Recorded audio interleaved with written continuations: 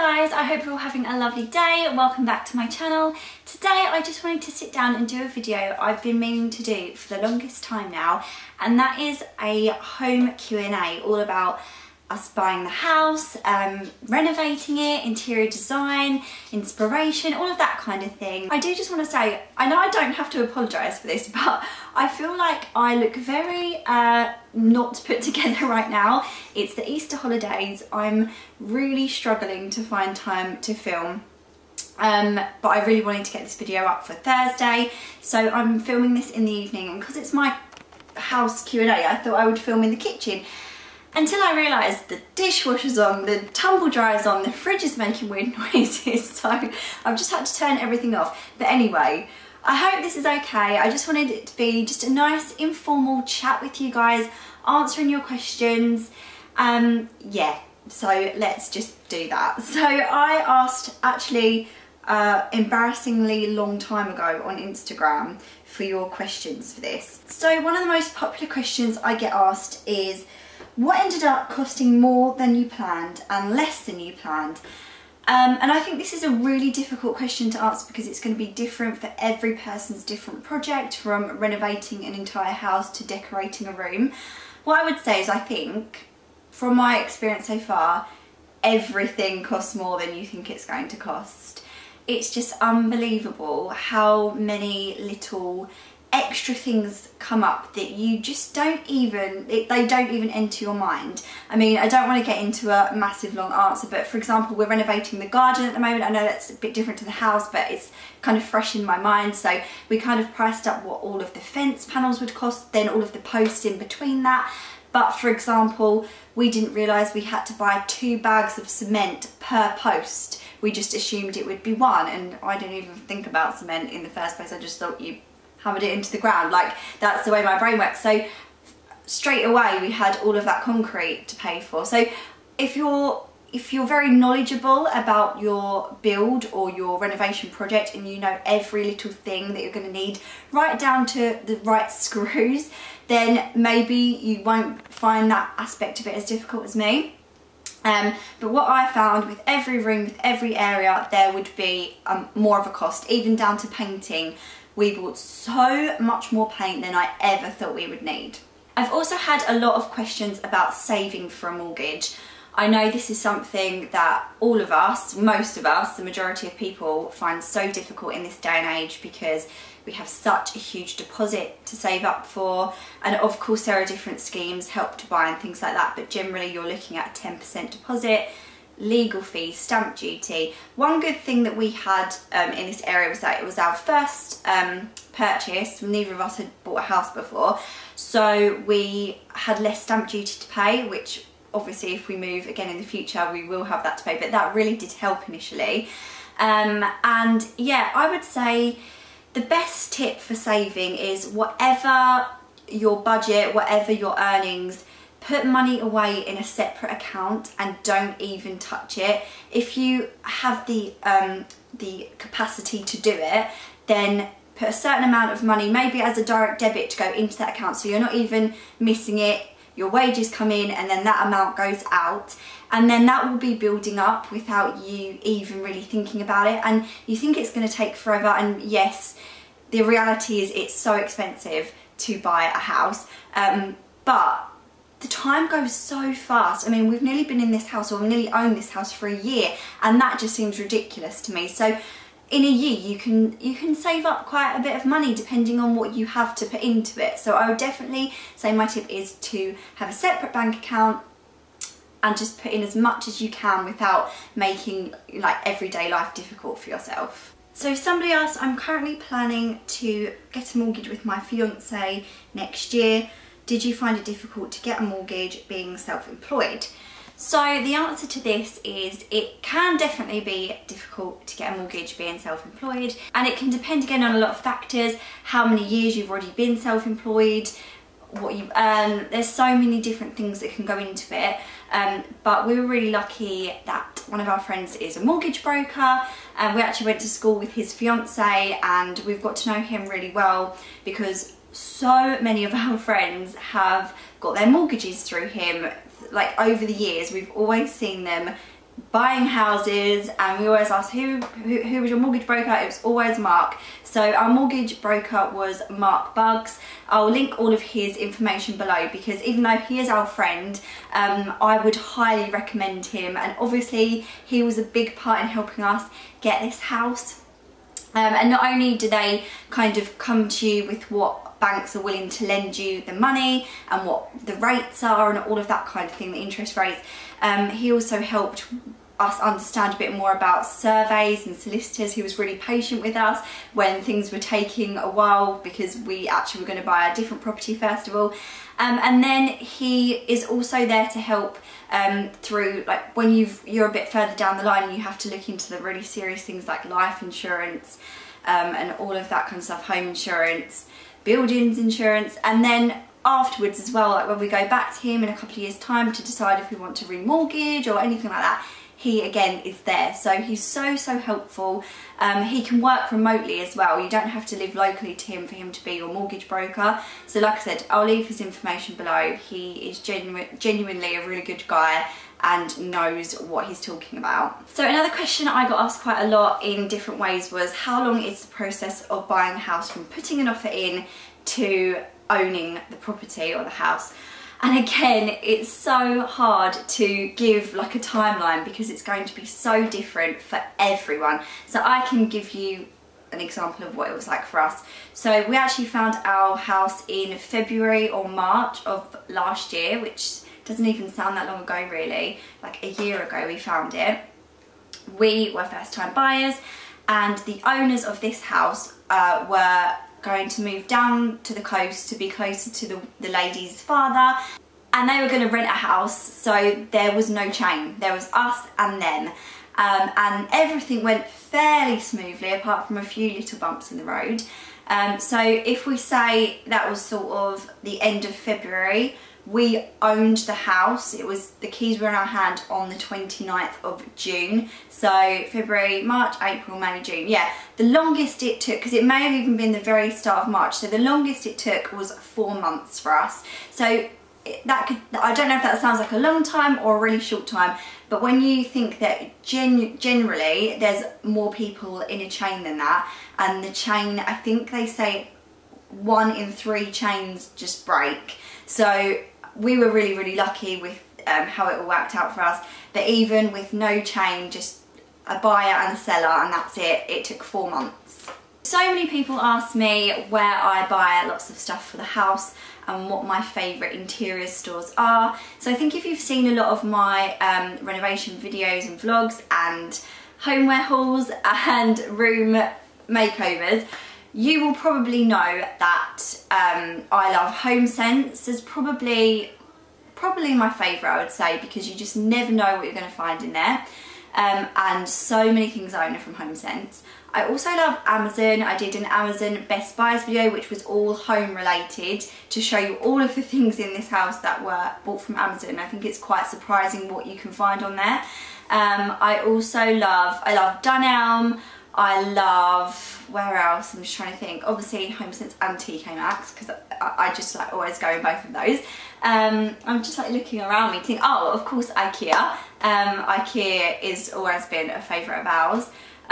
There's so many. We shopped around so much for stuff for this house, and we're still not completely done.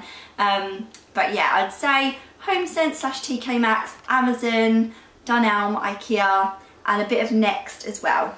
One question I got a fair few times was, did you do most of the renovations yourself? So I've mentioned this before, but we're incredibly lucky that my dad is a carpenter, so there were lots of aspects that he did for us. He fitted our kitchen, he pretty much renovated our bathroom for us. The only things we really needed to get other tradespeople in for were plumbing and electrics and plastering, because obviously they are different trades. So obviously we got other professionals in to do those jobs. But that was something. So another question I got asked was, how did you keep costs down when you were renovating after just spending out so much money on a deposit? So the fact that we had my dad, we couldn't have done the renovations that we've done so far without him, because obviously I think it would have at least doubled the costs. So he's been an absolute lifesaver, and I don't think I'll ever be able to thank him enough for all of the hard work that he's put into this. And even my nan and granddad were around here painting most days. So in answer to that question, we did pretty much everything ourselves, apart from the stuff that we didn't have the skills to do. Like my dad was going to tile the kitchen, but he was so busy with other things, we got a tiler in to do that. Ricky, my nan and granddad, and I did all of the painting. My dad laid all the floors, all the tiles, put up all the blinds, everything. So yeah, a lot of it was done ourselves as a family, and that really did help to keep costs down. Obviously I know not everyone has a skilled tradesperson in their family or close friends, but that helps massively because labour is a big chunk of your budget. Someone actually asked, so this kind of ties in, is the panelling you have in the bathroom expensive? It looks so nice. So for the panelling, that was kind of like my vision. I really wanted panelling in the bathroom. Just quickly to talk you through that, so my dad obviously did that. He used MDF, so that's not really an expensive material really. It's actually treated MDF, so it's a special one that is able to go in bathrooms, because the amount the boys splash, it would just, I don't know what it would look like in a couple of years time, but it's like a waterproof MDF. See, again, I didn't even know that existed until my dad was like, no, we need waterproof MDF in there. And then all of the pretty bits of it are trims and architrave, that's probably the wrong word, but you know, different trims, beading you can get. You can literally go into Homebase, B&Q, they will have racks of different shapes. The amount of beading we've bought for this house for different shelves and Archie's bed in the bathroom, it's a minefield, it's a whole thing of its own. So yeah, it's done with MDF, beading along the top, and then my dad and I spent one day marking out where we wanted all the panels to be, so the toilet fit into one, the bath fit into one, the radiator fit into one, things like that, and painted it. So really it wasn't that expensive. Again, the cost will be getting somebody to do it really, and obviously there are different materials it can be made out of, but we managed to keep the costs down because my dad is so clever. Did you find it cost more than you imagined it would, bringing your vision to life? I know I quickly touched on this, but yes, I just think you just need to, if you have a budget, I honestly think you have to be prepared. This is going to sound really bad, but I would say even another 50% on. Maybe if you're really strict, then it won't be that, but it's just things like the garden, for example. So we had a budget, and I think we're going to go at least 30% over that. So, you know, I honestly think if you're going to do something, you just have to have that contingency money there, because there's always something, in my experience of it, that comes up. So as long as you're aware of that at the start, then you won't be caught out in the end, and you won't feel like, well, we can't finish the job because we only have this much budget. So it's worth saving up that extra bit. And at the end of the day, if you come in completely on budget on your project, you have some money left over, which is brilliant. So it's a win-win. How did you pick the colour schemes for all the rooms? So initially, I remember this time of year last year, even before we knew the property was ours, my mind gets carried away, so I was already planning lots of different things. I found it quite hard to pick the colour schemes, and if you've seen my house tours and room makeovers and things like that, you'll know that it's quite a neutral colour palette. A lot of the rooms are white with blues and greys and things like that, which I really, really like. Now looking at it, nearly a year on, maybe 6 to 8 months on, I do feel like there are areas we could definitely have been braver in, and we went pretty much white everywhere. So it's not a regret, but I think we could be braver with colour, but it's a good thing because it means that we got it kind of to a more than livable state, a really lovely state, really homely and cosy. But as we live here more, we get used to the space, we know what investment pieces we want to buy and things like that. We can go a bit braver with colour, and things will change as they go along. I honestly don't think you should expect to, when you renovate somewhere and move straight in, that it's just perfect straight away. I mean, we still hardly even have any photo frames up in the house, which is awful. And then to go on to another question that I've been asked a lot, where do I get my inspiration? I am definitely a Pinterest girl. I love Pinterest. It will be my first port of call for looking for inspiration for different rooms.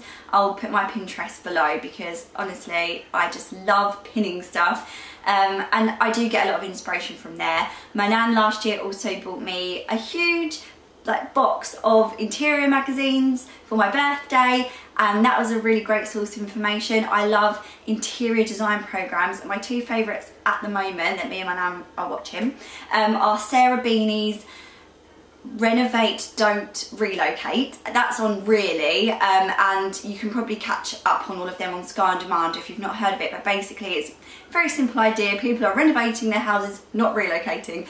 Such a good program. And also I love George Clark's Ugly House to Lovely House. That's builds and renovations on a much bigger scale, and that is just amazing to see the transformations of people's houses.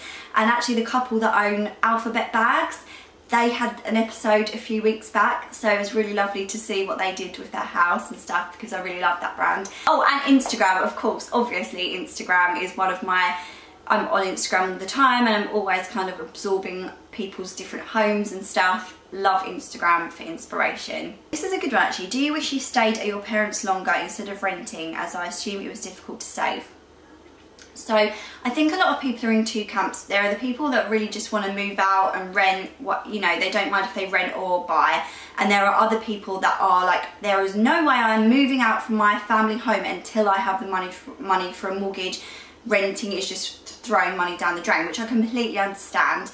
I just think Ricky and I had been together from a really young age, so we were 17 and 18 when we got together, and we basically lived at my parents' until I was 22 and he was 23, so we'd already been together for 5 years. So I feel like if we'd have got together later, then maybe we would have stayed at home for those 5 years, and then we would have saved for the mortgage, if that will make sense.